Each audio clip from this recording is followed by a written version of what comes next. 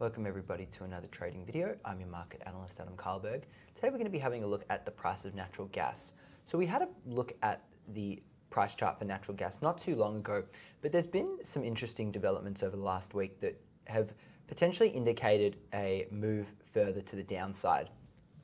So the major catalysts for the price of natural gas moving down at the moment are really the recessionary pressures that have engulfed much of the world and a lot of the industrialized world.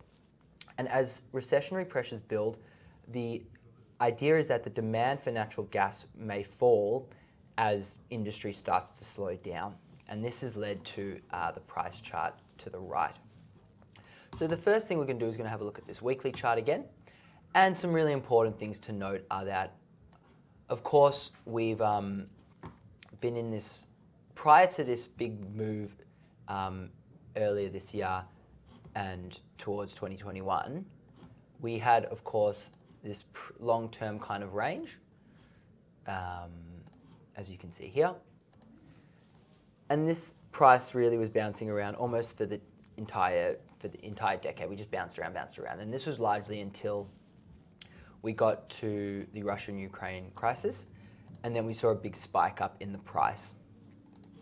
Now, since then, of course, we broke out through this range.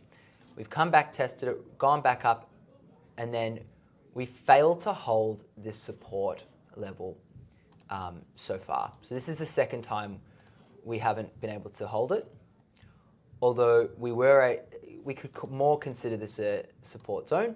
Held it, bounced back up, but we weren't able to break above this level here. And that's important to note. So this became a pretty significant resistance level for us. So that's that.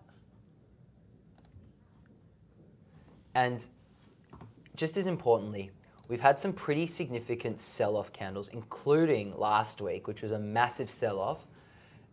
In fact, we dropped 18% for the price just for that week. And the other thing is that we broke through this 50-week moving average, so almost like that year-weekly moving average. Now we are currently sitting at this long-term support at 5.339, and again, this is still considered in our support zone, so that is something to remember.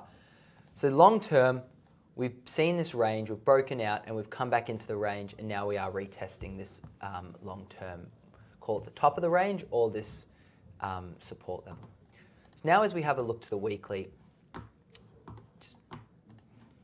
again, of course, we can see this pattern, the same pattern. And as we can tell, last week's sell-off was fairly aggressive. I mean, going back even further than last week, it's just been sell, sell, sell, sell, sell, sell, sell.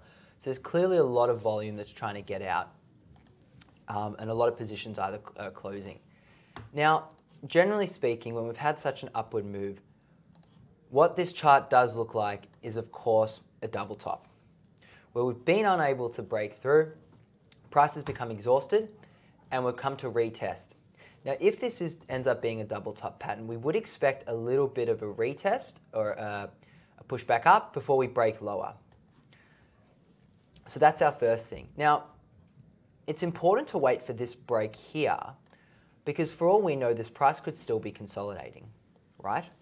So it may still be consolidating, and it may just bear with me, guys, the mouse is just being a bit slow. It may just bounce here and then go back up there and create that next leg up. However, we are waiting and watching to see what this next kind of position is. And if we are able to break through, this neckline of the double bottom, so this is what we call this line here, this support is the neckline, and we are able to break through, we've got a nice target of 3.429. And if we can set our short, let's just get that target ready. It's a pretty nice risk reward for this trade. Pull this back down, and what we would do is we'd probably set it just above where that recent peak was.